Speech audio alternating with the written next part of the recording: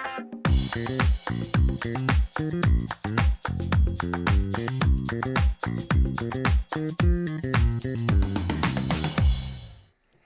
Colorado Realtors. I'm Scott Peterson. Thank you for joining me for another quarantine edition of Legal Bites.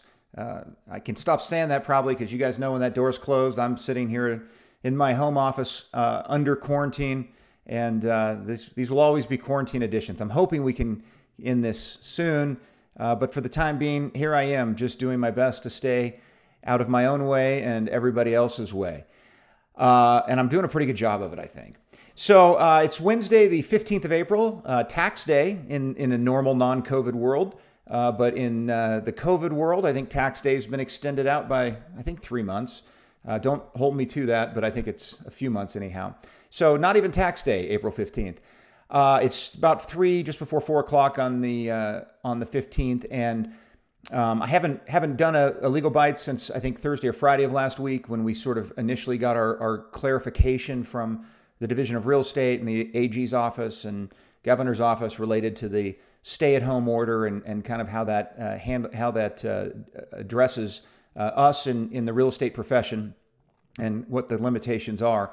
And so, as you might imagine, over the course of the last several days, I've had a ton of questions about the creative ways that people are thinking about they might interpret the order, and some other things that they're doing out there. So I wanted to just kind of follow up on that and break down maybe a little bit better what the order says and give you some additional thoughts on the order. So as I think I mentioned last week, they've really delineated between marketing and real estate transaction. So what the order provides for is a real estate transaction. And while we would love to see the concept of a real estate transaction interpreted very broadly, it is in fact been more narrowly interpreted based on some activities that drew the attention of the Attorney General's office.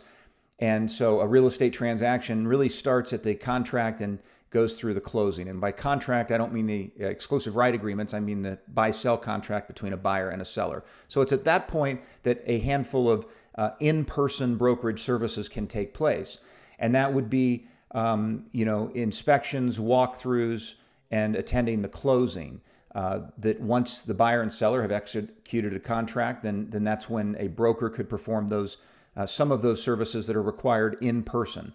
So anything before the execution of a contract is essentially a marketing activity and would not qualify as appropriate under the order. And so I know everybody's up in arms about the showings piece, and I get that. I understand there's a lot of implications to not being able to do showings, to perform showings, and have heard an awful lot about that. Certainly that would not be the view or the limited view that we, CAR, would support, and we have advocated aggressively with the Attorney General's office and others that, in fact, showings are a pretty important component to a real estate transaction, obviously. But at this point, it sort of is what it is. And of course, the governor's order goes to the 26th of April. So another, week and a half, 2 weeks away, 11 days away, I guess.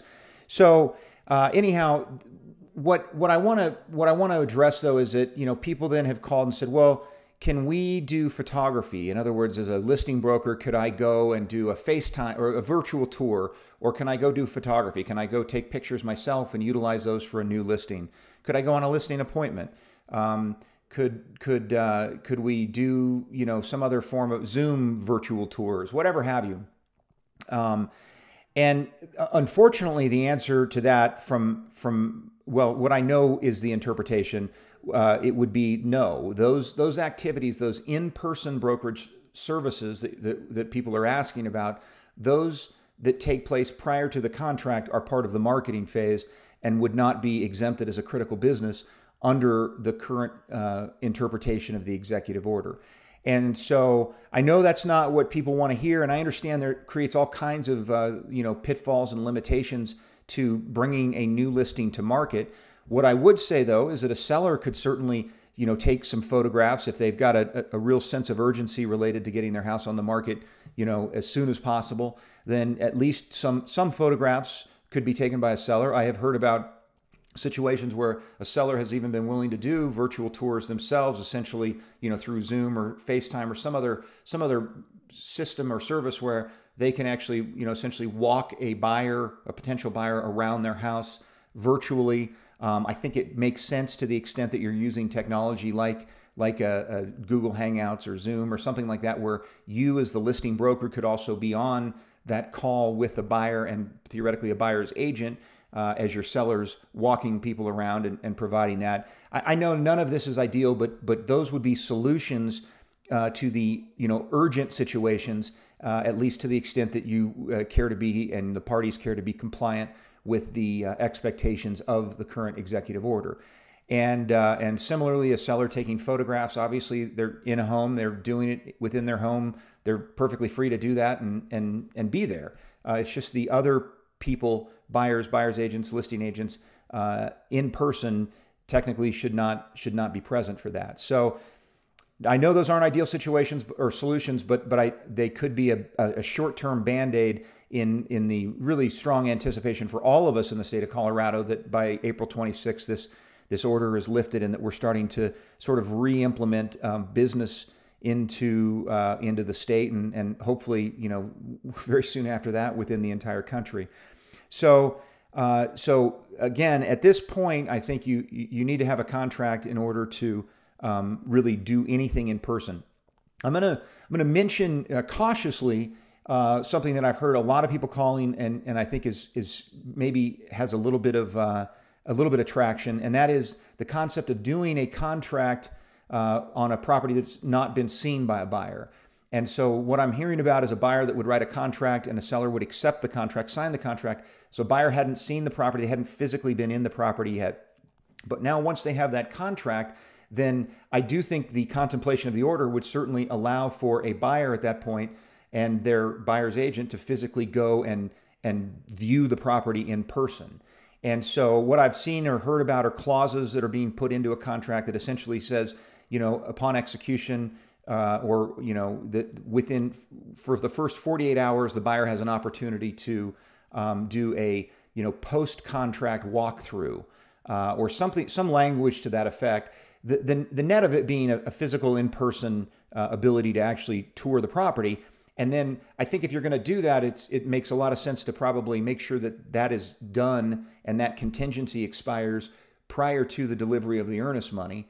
And so that the buyer then would have an opportunity to sign a contract with the seller, go physically and tour the property, view the property in person.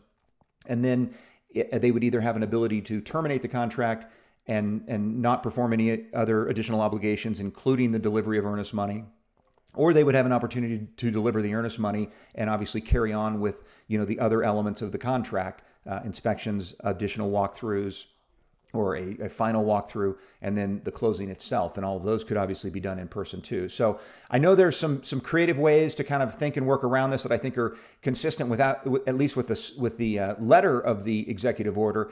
And that is one solution that I've heard about people using to help get some physical presence in the property before a buyer actually goes through and pays for an inspection and appraisal and all of those other things to make sure that it is a property that they want to pursue. The last thing I'm going to touch on today is, I've been getting a ton of calls about, what I guess I'd describe as sort of the bad actors out there, and from brokers that are essentially saying, "Listen, we're adhering to the letter or spirit of the order. We're not showing properties, we're not scheduling showings, we're not allowing that to happen, and yet we're hearing about all sorts of people that are just forgetting, not adhering to it, and it's creating a lot of frustration in the marketplace." Between the people that are sort of following the rules and the people that aren't following the rules. And I guess what I would say to that is, or what I have said to that, to the numerous calls I've had, is that, in any professional environment, in the good times and bad times, you're going to have people that are going to be rule followers and you're going to have people that are going to be rule breakers. And that doesn't justify anybody's behavior. It's just a fact of kind of the matter that some people are going to take a more strict accounting of themselves when it comes to any rule, whether it's speeding or jaywalking or staying at home pursuant to an executive order in this kind of uncertain time. So the CAR is not a enforcement agency. In other words, we are not enforcing these rules. These aren't ours to enforce. We don't have any enforcement or oversight capability at all. I am hearing about some MLSs that are taking some actions with regard to, specifically not scheduling showings. I'm hearing about potentially some fine schedules that are coming out for people that MLS participants that are not adhering to the executive order. I'm gonna leave that to the MLSs in terms of how they want to handle that.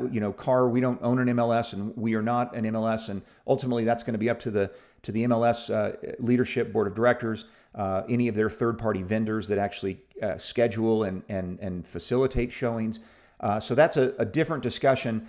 To the extent that there's enforcement to be had, that enforcement would take place potentially through a complaint to the Division of Real Estate. And to the extent that those activities might be considered incompetent or unworthy practice, then I think the Division of Real Estate could potentially pursue some investigation there. To the extent that it wasn't a license law or commission rule violation, I think there's a pretty good likelihood they would refer that complaint to the Attorney General's office. And then what would probably follow is some form of cease and desist letter, as we saw in the earlier situation before the showings were sort of precluded on a statewide basis. And so anyhow, I think everybody's going to have to be responsible for sort of policing themselves and trying to act within the expectations of this order and the sort of social contract that's there.